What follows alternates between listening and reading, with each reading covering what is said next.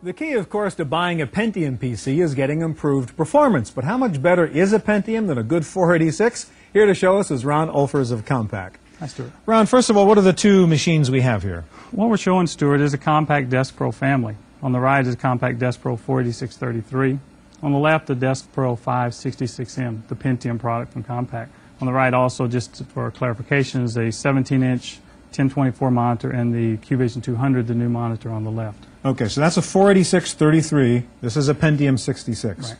All right, now let's take a look at this board. Now, I understand because this is a modular design, if I wanted to, I can upgrade this by putting in a board that has the Pentium processor on it, which would be a board like this? That's exactly correct. All right, and what's on here? What we're looking at is the processor board for the Desk Pro M. On the right, you'll see the Pentium processor along with its fan complex. The Pentium processor sits just under the fan. Moving to the left, you see the 256K of second-level cache. That's this guy in the middle here. In the middle, and we can take this off because it can be installed easily by the user. Okay. Moving further to the left, you see the 8 megabyte of standard memory, or 16 megabyte, which is on the back side. Okay. Notice also the SIM sockets are there. You carry up to 144 megabytes of memory right on the system board. Okay. Can we look at the back of the board, see the rest of the memory, and also explain what you have as you call it triflex architecture. Right. What does that mean? Triflex architecture actually started as flex architecture in the 386.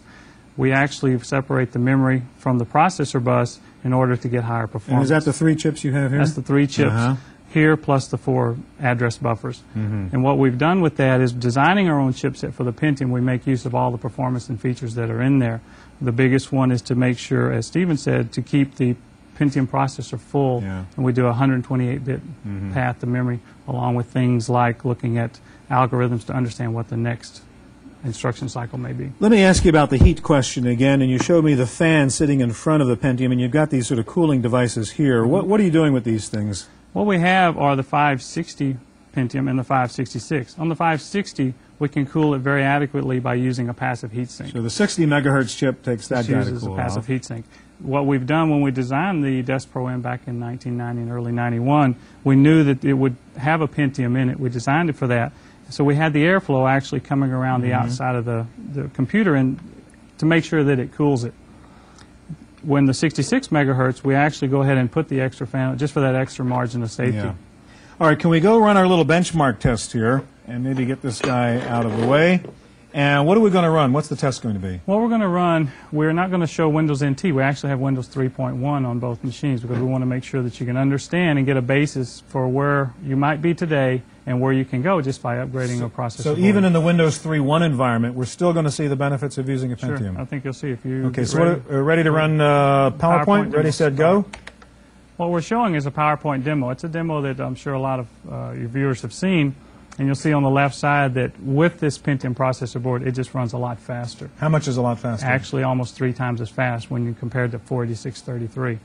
It's important also to note that with Windows 3.1 or with PowerPoint, where the way we're showing it, it's not Pentium-aware code. This is straight MS-DOS type code. So the software doesn't know, it's not ready for the Pentium, but it's taking advantage of the way you're quickly moving data nevertheless. Compatibility is real key. And obviously the Pentium's already done. And he's already done, and we're going to wait for just a minute. And our 48633 is still cranking along. Still I remember the days when we were doing the 46 versus the 386, and the 486 was done, and we're waiting. And it goes on and on and on. And we made really a huge leap forward in performance to be able to go the upgradability to that. You guys are out there actually selling these Pentium machines now, and I take it the users are the guys who are really into graphics, into computation-intensive kind of applications. That's true. If you are using graphics as part of your job and as part of what you're doing, clearly you'll want to have the most performance if you're doing a mission-critical application or your results are very timely for the corporation. Can we take a look at a CAD demonstration, which I assume CAD is a classic area in which you really need that speed.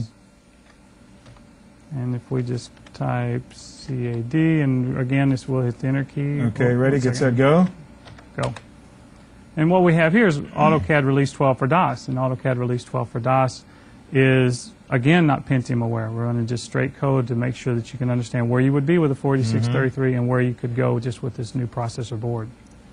So taking a look at this CAD program here, obviously we're whizzing away here on the... It's a pretty complex drawing. We're regenerating the drawing. We're working with the hidden lines and shading it, things that are very compute intensive to really isolate the processor to let you see just what the differences are in the processor itself.